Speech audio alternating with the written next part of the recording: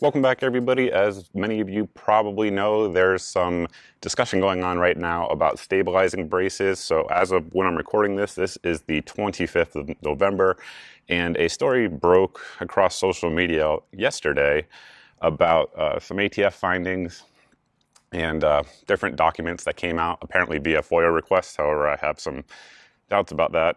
Not that it didn't happen, but why it happened, rather. So basically, there's two letters that came out concerning SB Tactical, their braces, etc. And I would imagine it would apply to all braces, but in these examples, rather, it's very specific to SB Tactical. So the first one is going to be from July 18th. 2018. You guys are going to see screenshots here the entire time as I'm talking, just to kind of show you what is going on. But basically, that letter states that only 2 of the SB Tactical braces that are out there on the market have been officially approved by ATF and FATD, which is their determining body over there at the ATF, and that would be the SB15 and the MPX PSB. And then it lists ones that are not approved. Again, that letter, though, is dated 2018, so whether or not that's changed between then, we don't know, because unfortunately, a lot of these letters just simply never come out. But this one did as of yesterday, so you guys can read all of that there.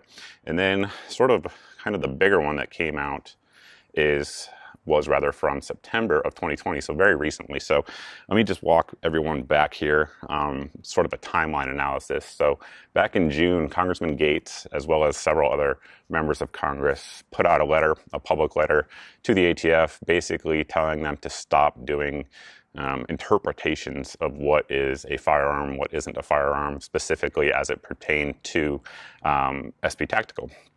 Now, if you follow the timeline, right, September, this opinion was published that I'm about to get into. Then right after that is when the Honey Badger news came out, where they said the Honey Badger was a short barrel rifle rather than a pistol. Of course, they've walked that back since and now have it's kind of pending at this point. But if you look at just the timeline of everything, it kind of, it's a little suspicious in my opinion. So the second document, again, September 2020 came out. And what this is it's the Criminal Branch Report of Technical Examination. So the reason this document exists is because someone was charged with a crime, and then additionally they had a shotgun with an SBA3 on it, and basically the prosecutor is asking the ATF to tell him or her if this is in fact an NFA item, so that way they can slap an additional charge on there of, obviously possessing a short barrel shotgun. So it goes through it, talks about a lot of things up front, but I'm going to scroll down to the important parts here.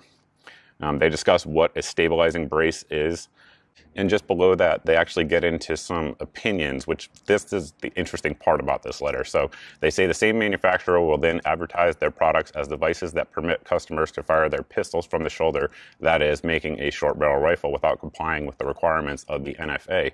This is far from incidental. They continue on. In conclusion, ATF does not regulate the manufacturer's sale or possession of firearms accessories such as stocks, secondary grips, or stabilizing braces.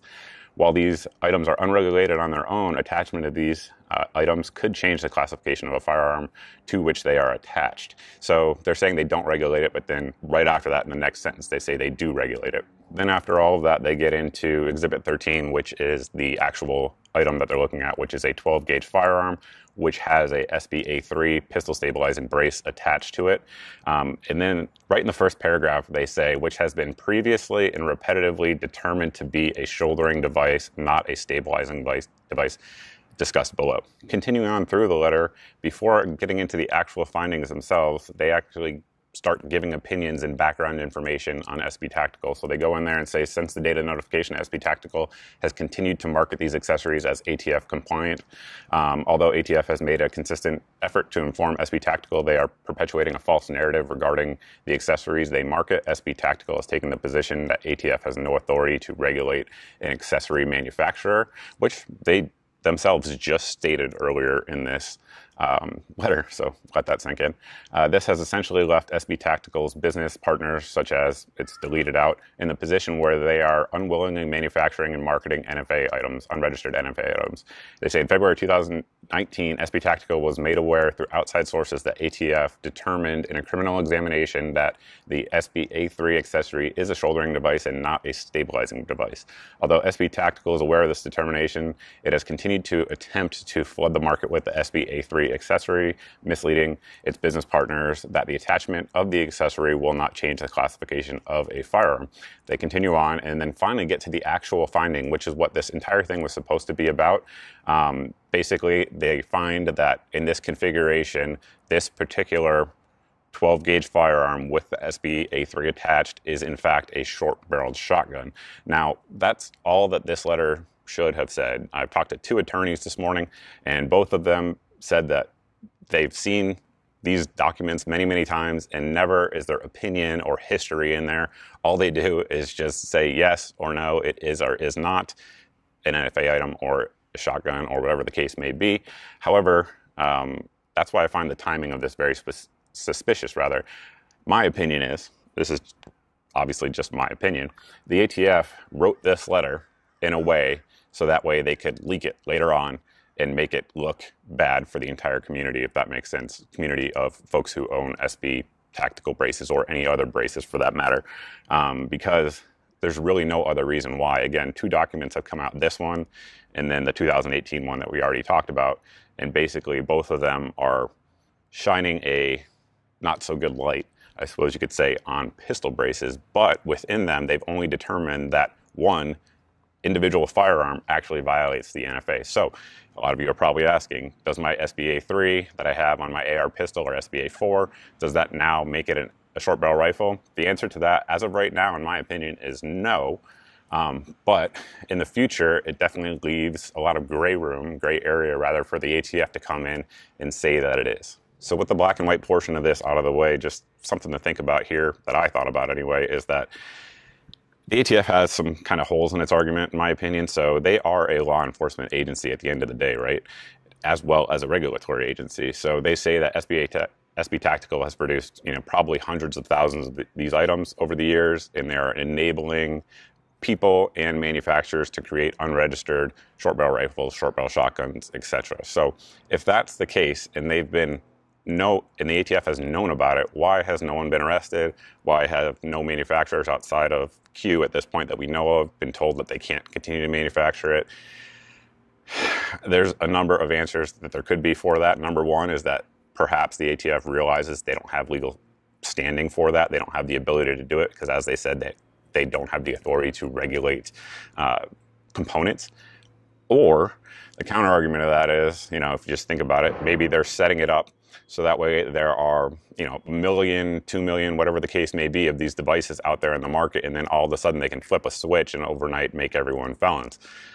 The ATF has done that before with other items, right? This isn't unheard of. Also, they've done it with other items, but grandfathered in previously made stuff. So what direction this will go, I have no idea. However, that's kind of where we're at right now. My opinion, I'm not going to take off my SB-A3s or SB-A4s. I'm going to continue to use them. But it definitely, the way this came out, in my opinion, was very likely planned by the ATF and basically is a campaign against SB Tactical using social media to get the word out and spread panic and fear. So I suppose that's basically all I want to say on that. Obviously, things will come out over the next few days with more detail on this, but that's what we know right now. That's my initial thoughts on it. I definitely could be wrong. We shall see. If you guys have any questions about what we talked about, anything like that, you can post down below in the comment section. However, if you actually need your question answered, the best place to reach me is over at my Facebook page. I will probably put these documents up there over at Facebook as well, so that way you guys can reference them. Obviously, I can't put them below in YouTube. It just doesn't work like that. So yeah, that's pretty much it, guys. That's where we're at. Thanks for watching. Thanks for subscribing. I look forward to seeing everybody in the next video.